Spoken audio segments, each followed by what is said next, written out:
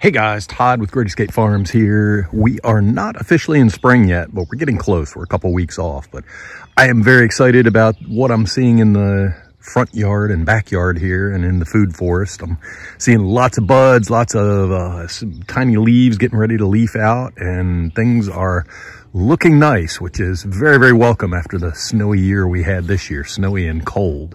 So I am standing in front of an apple tree right now, and you can see right here, I got lots of buds on it. This was a very good producer last year, and looks like I'm gonna get quite a few apples off of it this year again. And same thing with the other apple trees, peaches, pears, stuff in there, lots going on. Let's see, this one right here is a sea berry, and it's a male sea berry, and it's rather sickly. I got a lot of dead branches on it. It had a rough time of it with all the deer browse and all, but you see this branch right, oh, not that one. These branches up here, let me turn around so I'm not blinding you in the sun, but just tons of little buds right here getting ready to pop. So everything is looking good on that one.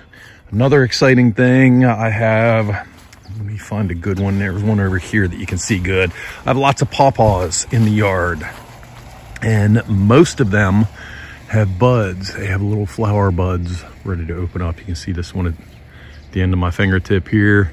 So that will be a bud right there. These are leaves getting ready to leaf out up here. So hopefully we'll actually get some pawpaw fruit on the farm this year.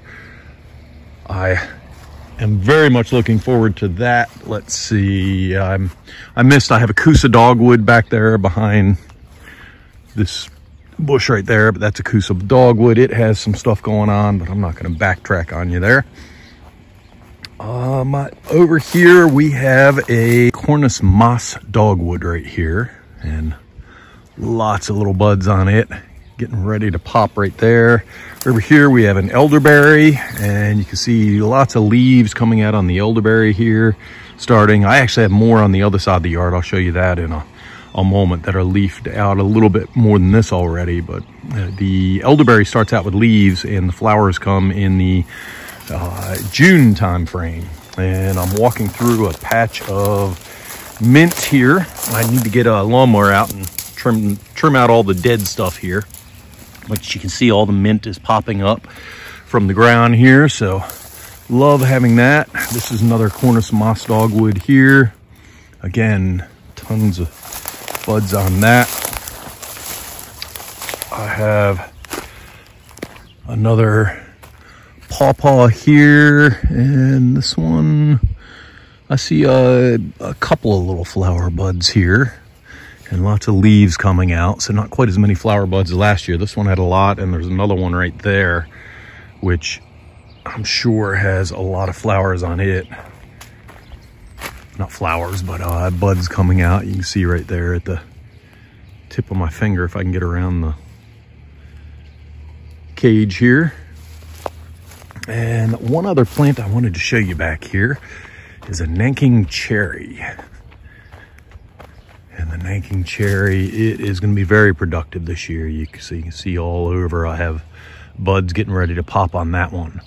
So this plant will look almost totally white with the flowers on it, and then the leaves will come afterwards. And I have another one there and another one there. So I have 5 in a row here. And this one is a mulberry. And you can see I'm getting ready to get a couple leaves right there. It's going to leaf out. So I don't really get spring flowers on mulberries.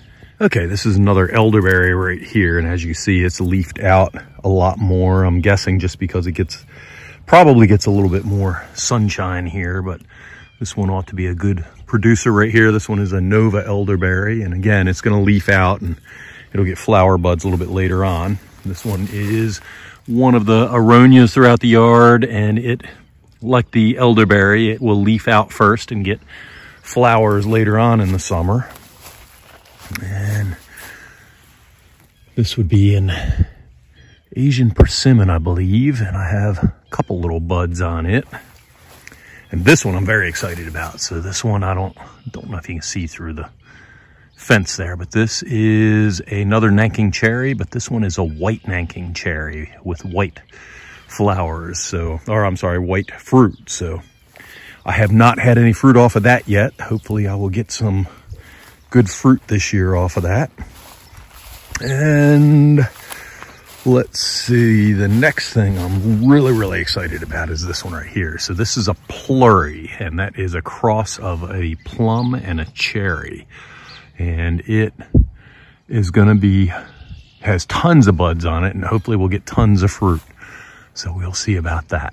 Maybe I can get a shot in the spring once it actually flowers out here. And we are now in the perennial garden. This is my citrus tree. I'm in zone 6 of West Virginia. And this is a citrus that will actually grow into zone 6. And I haven't had any fruit yet, but I have I want to say buds, but I'm willing to bet that these are leaves here getting ready to pop out at the thorns. I haven't had any flowers or fruit off of this yet. So hopefully I'll be getting some soon. It is about the age to get it. So it's kind of a cross between an orange and a lemon, very seedy, but it makes good juice and stuff like that. So can't wait to get some fruit off of that. This is a Carmen Jewel bush cherry. And again, I have lots of buds on this thing ready to break loose. This one right here is another bush cherry. It's a different one. I can't remember if this one is a sand cherry or what. I'll have to look it up. I lost my tag in the ground here, so I have to go by my tags in the house. But this one is just tons and tons of buds on it. And this right here is my chi tree. That's C-H-E.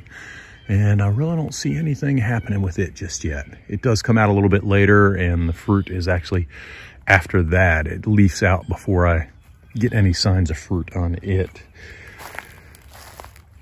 This is an aronia, a larger one. We saw a smaller one earlier, but you can see it's getting ready to leaf out here, like on the tip of my fingers. Over here, I have a Korean bush cherry, and again, buds all over the place, so it ought to leaf out real good. And I just spotted another bagworm back here, so I need to get out. And I noticed on some honeyberries, which we'll see in a minute, and a couple other plants, I have some of these bagworms. So I will be taking care of those when they're easy to get at right now, just in case there's any eggs or anything in it. And I will drown those things out and try to get them out of the garden area here. It's easy to see them now with no leaves on.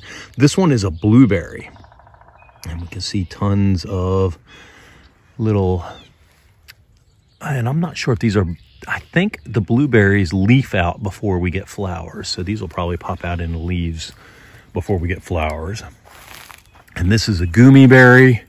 And again, just tons and tons and tons of buds on this thing. So I ought to get a good harvest of gummy berry here. I was happy to see that my rosemary made it through the winter.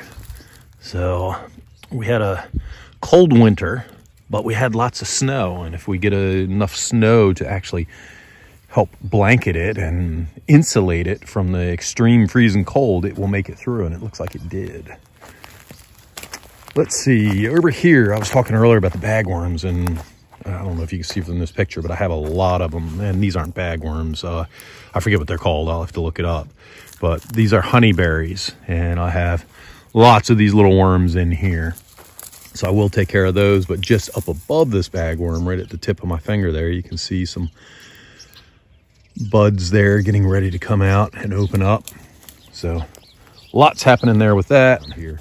So very excited about all of the stuff coming up here. We have just lots and lots happening here as far as getting ready to pop out with leaves and buds, and it ought to be a very productive year on the farm here. So please tune in later, keep up with everything we got going on. Please consider subscribing to our YouTube channel or following us on the Odyssey channel. Thank you very much, and have a great day.